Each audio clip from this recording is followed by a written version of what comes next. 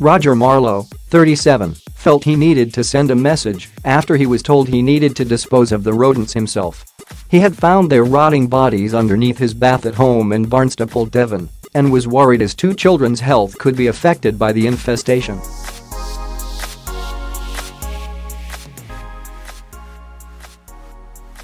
Mr Marlow blamed housing provider North Devon Homes for the problem, saying that they had recently completed work on his bathroom and must have left the hold.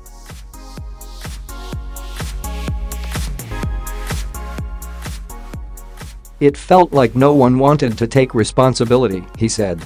"I have two children living here and really didn't want them anywhere near the bathroom."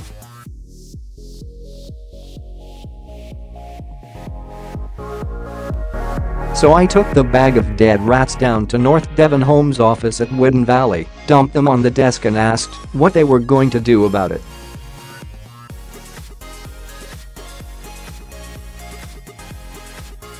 He became even more upset after North Devon apparently told him the bathroom needed a proper clean, but it would not be paying for it.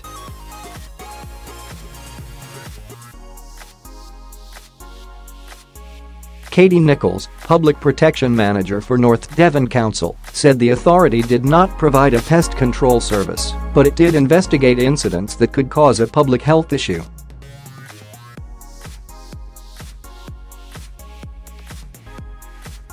North Devon Homes added, "Mr Marlow visited our offices to bring this emerging issue to our attention. Throughout the same day we attended his property to undertake an inspection, completed minor repairs to his bathroom, and made arrangements for our contractors to clean the affected areas."